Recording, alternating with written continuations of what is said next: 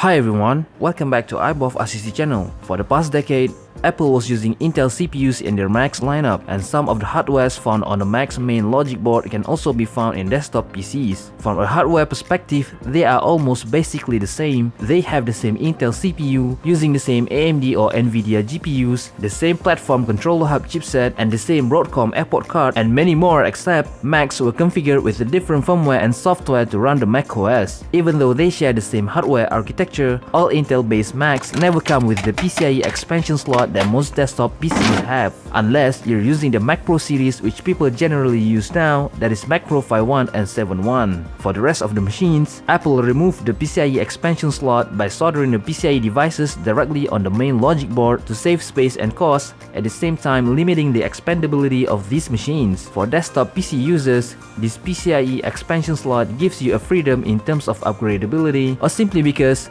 you just want to replace that GPU. So our goal in this video today is to explain how we're able to put back the PCIe expansion slot that Apple removed so we can connect any PCIe devices that we need. If you haven't watched our modified 2012 MacBook Pro beats the M1 Mac Mini in terms of video rendering in Final Cut Pro, you can click here so you won't miss it. Let's take this logic board for A1286 2012 MacBook Pro as an example. This is what unmodified main logic board looks like. Give your attention to these 4 green chipsets named CPU, PCH, GPU, and Thunderbolt 1 chip. The CPU and PCH used for this 2012 MacBook Pro is from the Intel 3rd generation of Ivy Bridge mobile family. So this is the block diagram for mobile Intel HM77 Ivy Bridge Express chipset. We're going to fade out other components for now, and we will move the CPU and PCH to their respective positions in the block diagram. The CPU has 16 PCIe lanes with PCIe 3.0, and the CPU communicates with the PCH via direct media interface. For this specific CPU, Intel has given flexibility to motherboard manufacturers on how to utilize these 16 PCIe lanes. Well, in this case, we need to look at this logic board from a manufacturer's standpoint.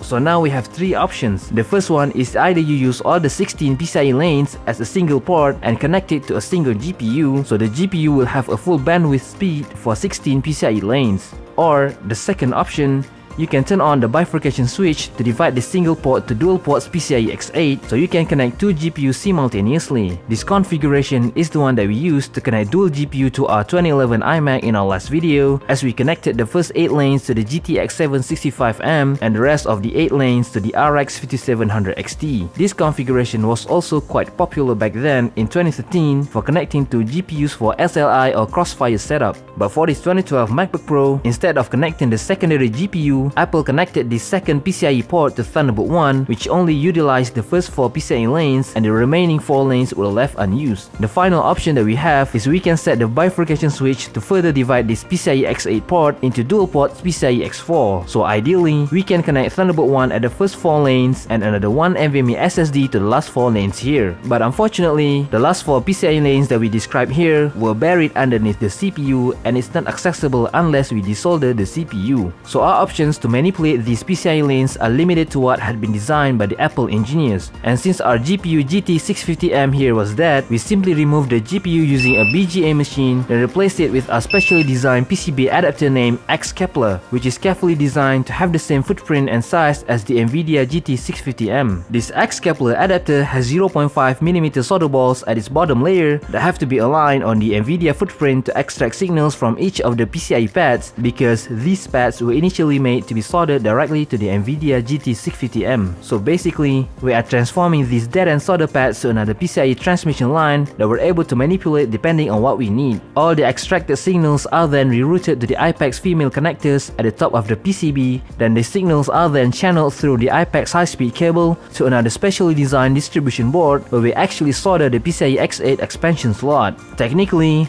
all PCIe devices on the market can be plugged into this PCIe slot, just like how we're able to plug in any GPUs that we need as long as the macOS and Metal supports it. The X-Kepler adapter needs to be installed using the BGA rework machine, just like any other GPU profile. The same concept is applicable to 2011 MacBook Pro that has a dead AMD GPU, but it needs a different adapter that we call the X-Whistler. It has the same footprint and size with the AMD Whistler GPU, while every other hardware like the IPAX cable and DB board remains the same. For this Thunderbolt 1. Optionally, you can swap it out to M.2 NVMe port so you can plug in any NVMe SSDs widely available on the market. This requires another specially designed adapter called Thunderbolt 2 that also needs to be connected to a slightly longer IPEX cable to the distribution board that has an M.2 NVMe slot. It was designed to fit the footprint of the Thunderbolt 1 chip precisely. We personally don't really feel hesitant to remove the Thunderbolt 1 because currently we're able to connect Thunderbolt 3 using Gigabyte Titan Reach to the PCIe X8 slot here, but we're still testing for its full functionality. The bifurcation switch here is actually just a set of 1 kilo ohm resistors that adds to the bifurcation strap in the UEFI configuration when the computer is turned on. If you studied the schematics hard enough, we're pretty sure that you've seen these straps before. Usually, in desktop PC motherboard, PCIe bifurcations are enabled through the firmware in the UEFI settings, but things get interesting for the Intel Macs as these bifurcation switches are totally controlled by the hardware strap. So from now on, we are able to extract any PCIe lanes from the BGA pads and we will never see these BGA pads the same way again. Let us know your thoughts in the comments and see you again in our next video at iBof Assisi channel, reverse engineering at its best. Thanks for watching.